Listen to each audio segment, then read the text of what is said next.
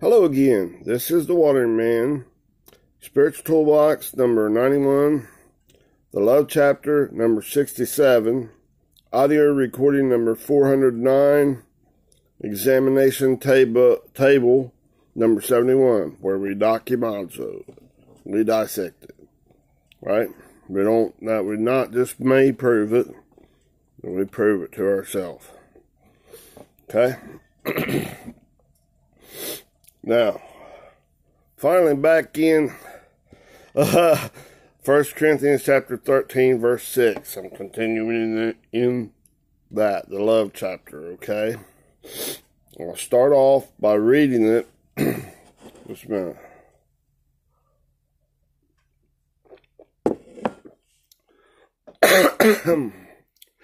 I'll start off reading it from the King James Version. And then we'll start breaking it down and stuff and seeing what it's really saying and interpreting it. Okay? 1 Corinthians chapter 13, verse 6 says, "Rejoice not in iniquity, but rejoiceth in truth." Alright. Now, let's go in here and start to break this down.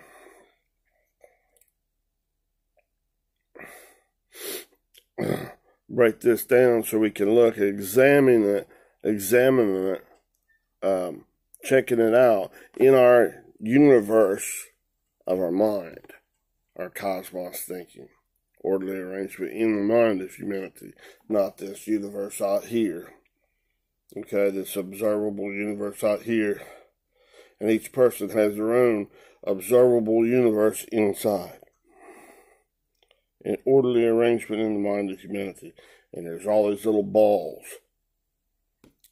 Balls inside of the balls, all this stuff, all this very complex, very expansive.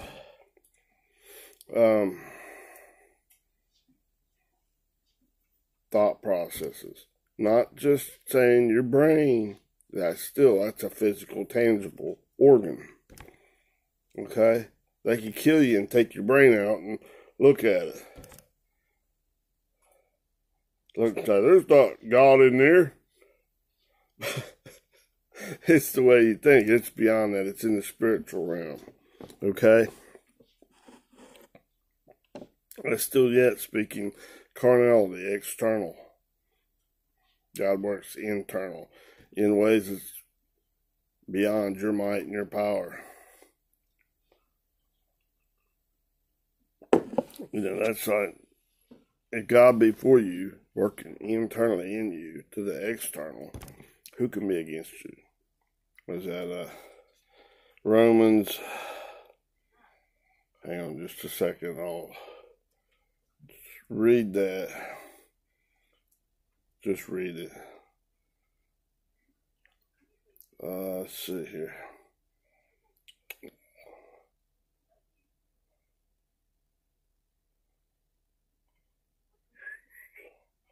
Should I know it's right here close? Let me look.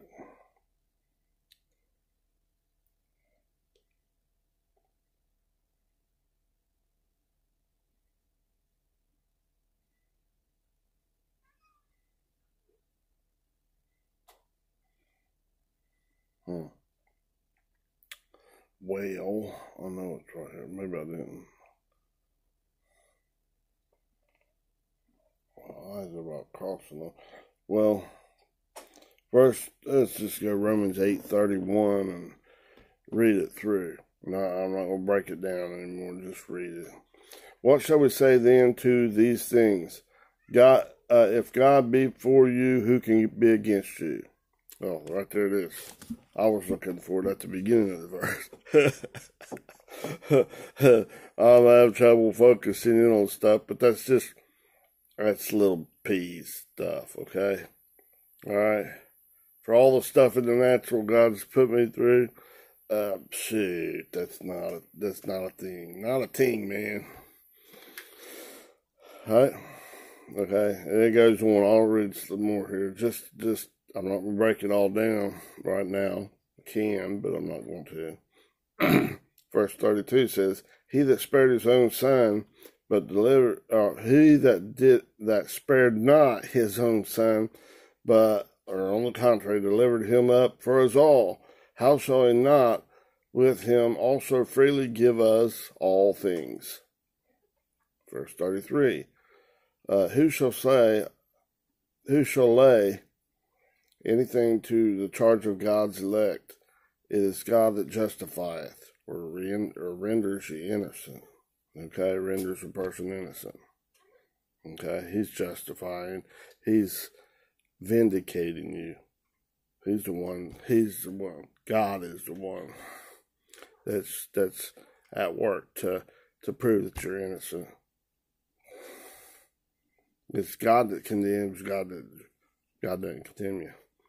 Right? What did Jesus say on the cross in Luke 23:34? Just because I know that one right off the top of my head. Father, forgive them, for they know not what they're doing. That's an acquittal. It's not condemnation. It's that man-made carnal mind crap doing that. I condemn you to hell. Hey, yuck. Bullshit. That's stupid thinking. Okay? Worthless and detestable. We don't like that. Don't allow that into you. Get that out. Get out! Right? Like it's saying basically in Isaiah chapter 30, verse 19 through 22. Get this stuff in you. So your toolbox, you can say, just like when it said the devil tempted, Jesus was tempted of the devil, that false accuser, in your mind for 40 days and 40 nights. How did Jesus say? It is written, it is written, it is written, it is written. Bam, bam, bam. Be still, you old dog. Right? Just like in that. The same thing. Man shall not live by bread alone, but from every word that proceeds out of the mouth of God. Those thought processes. Alright. Who is he that condemneth? In verse 34, it is Christ that died, yea, rather, that is risen again, who is even at the right hand of God, who also maketh intercession for us. He goes the bat for you. Home run every time. Best cleanup hitter ever. Was just speaking like a baseball thing. It's just a little fun thing, a little pun at it. God is defending you. He's your high tower. Strong refuge. Come all the way back. Be reasonable, my child. Sit my way. That's what God's telling us. Yes, sir, Daddy. Chop this stuff out. Melt this stuff out. Skim it out. Yes, yes, yes, yes. Right? Verse 35. Who shall separate us from the love of Christ? Shall tribulation, or distress, or persecution, or famine, or nakedness, or peril, or sword? I've been here a couple. A lot in myself. It is written, right? I'll deal with this. Get it in yourself. So you got a spiritual toolbox, man, to handle that stuff. Okay? As it is written, verse 36, as it is written, for thy sake we are killed all the day long. And that time when it's boiling up, being chopped out, and all this stuff. Christ is working in you. In there, the balls, like when it starts boiling the water. Your thought process. Speaking of your thoughts, your mind. Okay? Boiling up, you boil the water, what happens? Little balls start coming up.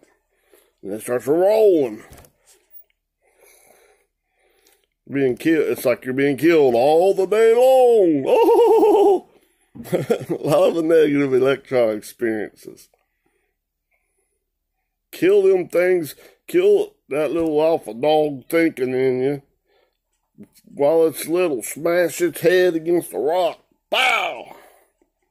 I'm not talking about really taking a little babies, oh my goodness. But see, in this mind, taking this little bitty things A little bitty thought process before they get to be a big bad, big old 10-foot giant gonna kick your butt. Bully you all around, tyrant. Smashed her head against the rock, Christ. It is written, it is written, it is written. God says, God says, God says. Exist, exist, exist. I agree, I agree, I agree, Daddy. Alright. Have fun with that thing. We had party time in that old fiery furnace there, or the lion's den, or wherever you're at on that ship, in your ship. Nap time in that bad boy. Right in the midst of all that stuff. Be quiet, you old alpha dog. Shut up, you winds and waves, storm. Beat it. Just beat it. Yeah. Okay? Now, as it is written, for thy sake, we are killed all the day long. We are accounted as sheep for the slaughter. Sheep can't really defend itself, right? In verse 37, I'm skimming here. You can go look at it yourself. Study it, I encourage it. Wow. Wow, wow, wow. Nay, in all these things, we are more than conquerors through him that loved us. Okay? For I am, verse 38, for I am persuaded that neither death, nor life, nor angels, nor principalities, nor powers, nor things present, nor things to come. 39, nor height, nor depth, nor any other creature shall be able to separate us from the love of God, which is in Christ Jesus, our Lord. Christ, the anointed of God. Jesus, Jesus, is our. That's that hemon, right? That plural of ego. God's taken over. Yahweh is salvation, right? Jesus. I-E-S-O-U-S. Say check it again for the probably the umpteenth time, 100th time, or who knows how many times. Oh my goodness. Oh, well, this one's curious, okay? It's Master Lord. Let me see. It's this one. Strong's G 2962. Kurios. It's our supremacy, okay? Other places it's Jesus. Is I-E-S-O-U-S, okay? That might even be an Old Testament one. I don't remember if that's Hebrew or it's Greek, okay? New Testament or Old. Well, it has to be New Testament. Jesus, yeah. It's supreme in authority. Curious is, okay? Jesus is supreme in authority. And he said, Father, forgive them, for they know not what they're doing. Okay? He's protection. Okay? You've seen me, you've seen the Father, right? So that was what Jesus said, okay? Now, let's get back here in 1 Corinthians chapter 13, verse 6. So I can continue. That Romans 8, I just stay there for I don't know how long. Never. It seems like there's so much. Okay. 1 Corinthians 13, verse 6, the love chapter again, and it says, rejoiceth not in iniquity, and rejoiceth in the truth. Okay? Now, start breaking it down some here.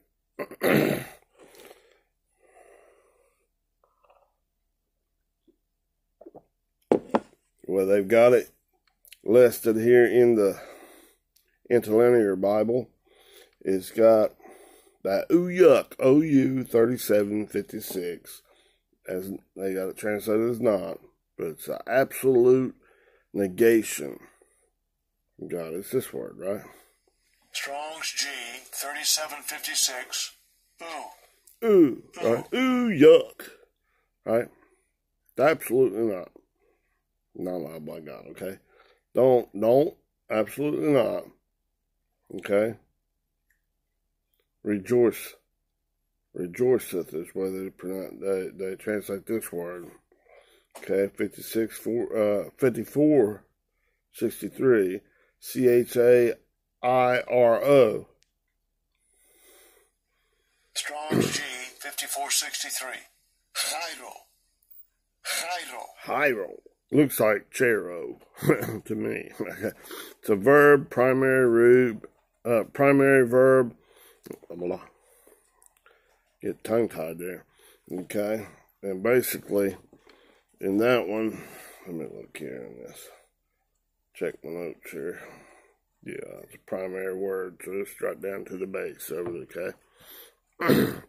Online it says to rejoice, be glad, to rejoice exceedingly, to thrive. Okay. I didn't write down the more. Say, be calmly happy or well off, right in the midst of those storms, all this stuff going on, all those calamities, tribulations, pressures, all this stuff, you know, that thalipsis, and those fiery trials and stuff, just like Shadrach, Meshach, and Abednego in there, in that fiery furnace, and the God in there with them. Number 4, in there, when they tried to see, and they died doing that, trying to catch a peek of them like in their beast nature, right? Their buffalo briefs. It wasn't just 3, Shadrach, Meshach, and Abednego. God was in there with them. He's protecting them. It's like party time, right? They're well off, calm. No harm come to them. And they're singing and shouting, yeah, woo, not screaming, oh, woe is me, pain, grief, and suffering. No, be gone with your old stinking dog thinking. I'm not bowing the knee to that old carnal mind. My own stinking thinking, that old King Nebuchadnezzar. Get out of here, just beat it. God's providing that fire stuff to burn up that stuff as he's chopping it away, and you're agree. Right? Out of each ball of your thinking process. Right? And then refining that metals, impure metals, all and melting them out in that refiner's pot and skimming them off. Yes. Right? Getting that log, that carnal thinking. That me, myself, and I that's in the midst of your seeing, hearing, taste, touch, and smell. Right in the middle of it. Right, and in the midst, that meta is when it's coming all the way from all that stinking thinking. Ian, that's why I ain't God, right? Remember? I've been teaching this stuff for quite a long time. They haven't got it. Go back, watch other videos again. Study. And then in your own experiences, God has to give the increase. And you have to work out your own salvation, your own deliverance from this thing. Yes, sir, Daddy. I can't say yes, sir, for you. With a strong affirmation. So they chop that out. Or refine that stuff out and skim it off. You got to do that yourself. You got to get rid of that own log in your own eye. That's the disease. like you're a leper. Okay, a leper, right? We're all diseased and stuff. You're diseased in your mind. Your thinking is clouded. You can't see the truth. Get that log out of your eye. Quit looking at other people and saying, "Oh, you got to be spinning over there. Let me try to get it out of there." Bang! Put their eye out. Right? Your big old works, your big old hand, your efforts. Whack! I poked you right in the eye. Oops! I didn't mean I meant it good, but dang on, you stuck your finger right in my eye. You jammed it in there and killed me. Or you put my eye out. Now I'm really hurt now. Didn't help at all, did you? Ministered out of need, not out of lead. Make it a funny out of it. Look at that, but that's what's going on. Take care of your own backyard. All right? Only under the direction of the Spirit. God's here the fivefold ministry for the encouraging of the saints. All right? The apostle, prophet, evangelist, pastor who teaches. As to the Spirit. As the Spirit works, you function in any one of those that God is telling you to do at that time. It's not just, oh, well, it's got to be a man-made tradition. Got to anoint you and put you in the position of a teacher or a pastor or an evangelist or whatever. Yeah. You got to put a plaque on the wall and all this stuff, make monuments and... oh, shoot. That's like your deaf, dumb, lame, that's like a daggone little breath officer, nappy officer, or maybe even a boy leader trying to tell a grown man how to do something, how to build a house, or do something. They can't even hardly tie their shoes. What a moronic thing. Don't listen to that stuff. Quit sticking your finger in other people's eye, in their business. You're not encouraging them. Okay, no matter what your intentions are, you stick your daggone finger, your efforts in their eye. It'd be like, this is the observable universe, your mind. And in the natural, it's teaching you about, first it teaches you about the spiritual, right? So, in the observable universe, that'd be about 93 billion light years in diameter. God, dog. And God's blowing that thing up, showing it all the way down. Tiny, tiny stuff. Done like an atom inside of that. And working on it. And you're going to look outside that observable universe. Anything that's... And look out there to somebody else's universe of a mind. And say, I think I see a speck over there. I see an atom messed up in you. Or one of your little planets, all this whole 93 billion... light years. Light year. Oh my goodness. That's the speed that light travels in a whole year at 186,000 miles per second. Booyah! That's one light year. This is 93 billion light years. And God's going all the way down to like a little planet, a little atom or whatever. Real tiny. You're seeing a speck and somebody else is wrong. If you look hard enough, that carnal mind's going to tell you all kinds of stuff. Pointing the finger. No, first clean up this stuff in your mind. Only then you get in, and that's why under the direction of God, you got to do that. You go taking and trying to do surgery on their, like in their universe, you can't do nothing about it. You don't know that universe at all. That person doesn't know much at all. You yourself don't know much at all about your own stinking thinking. A lot of presumptuous missing of the mark, sin. In your mind, right? God's got to chop it out, chop it out.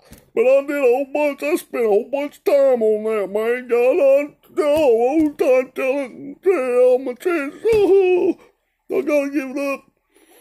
Now you can stay in it, keep spinning your wheels, going around, round, round, just like you're out in outer space, no gravity. And, if you had a way of surviving, your natural body could just be, it'd die immediately almost. Through numerous things. But if you was in something just out there, no gravity, any of your efforts and stuff would be wasted.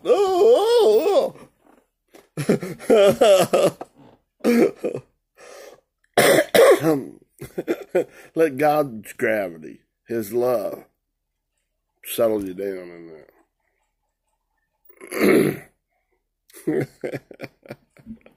Okay, I've been having just some fun here, okay? Alright, now, let's see. Back to this Chero. I'll just call it. I know it's like Haro or something like that. In Strong's is saying to be calm, calmly happy, or well off, especially in salutation in others. Not going, oh man, that old devil just beat me up. The world's going to hell in a handbasket. Talking about this, that, there. Pointing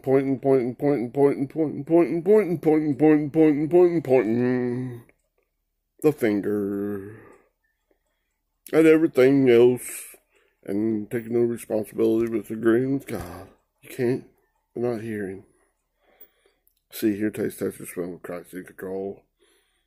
You're feeding into that hee-haw and donk, sneaky snake, and hee-haw and donkey and alpha dog and that parakeet that's all messed up, got all kinds of different animal sounds. Just trying to lead you off the pipeline of God, that love beyond words. Bringing you in there, making you into a heavy water. You're thinking stable. It's blowing you all over the place. Up high, grandiose. Woohoo, this is great. Facade. Okay? And go down here. You're dumber and you're stupider and you're, oh, blah, blah, blah. You're worse than dirt. It's trying to take the heat out of you. And the heat, it's like this little bitty, like quantum, pieces down inside you, like, vibration. Okay, and as things heat up more, it vibrates faster. Okay, trying to take that out, it's going to slower and slower and slower. It's reducing the temperature of that. It's like reducing the working, the dealing with God in you, dealing in your universe or mind. Reducing that temperature, bringing you closer and closer and closer to absolute zero. It's approaching that still, that's stopping. What's that in the natural is 0 Kelvin is a negative 273.15 degrees C. Okay? Cold, cold, cold. Alright? But it's approaching that. You can't really get there because God's still, that seed, that measure of faith is in there. God's protecting that. That little part's going to have some kind of heat in it. Even though if it's cold, cold, cold, cold, cold, it's not going to completely stop. Because God is faithful. And this is in all your thinking processes. Even the coldest part in you.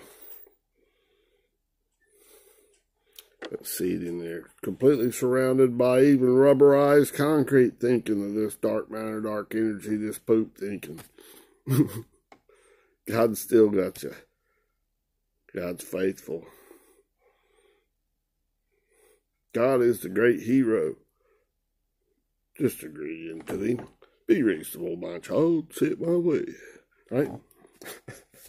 So this fire, this stuff God's doing in these storms to life to you, and bringing this stuff back in there and bring you to this eye of the storm to make this give you the opportunity to agree and start your processing coming back in, and that's why in him from all this stuff all the way in. That's not bad. That's good. Very good. That's your only hope.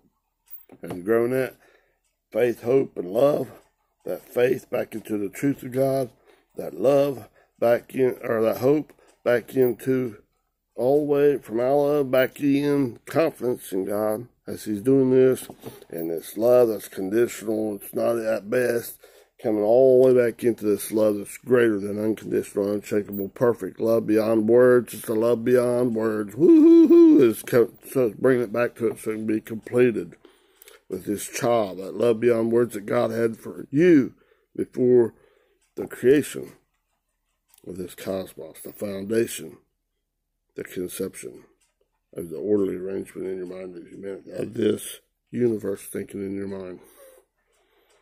All right. Wow. All right. Now, this cherub rejoiceth, it's telling you absolutely don't. Not allowed by God to rejoice in this poop thinking, basically. We're going to get there in a little, but probably not on this one. I'm about to run out of time, about a minute left.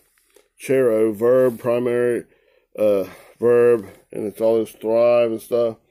And the Strong's be calmly happy, well off, especially in salutation, meeting, or parting. Tell them, be well, be good.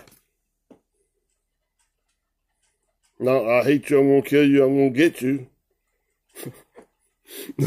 No. All right? These things you're going to have to think about. In the Thayer's saying, to rejoice, be glad. Okay, don't rejoice and be glad in that calamity and trials and all this woe is me stuff. And all this iniquity and all this crap. We'll get to that here. Probably another one, okay? I'll draw a line here and do it, okay? Because I'm just about to run out of time. But rejoice in God. Agree. Okay, this has been Spiritual Toolbox number 91. I gotta go. See you later. Bye-bye.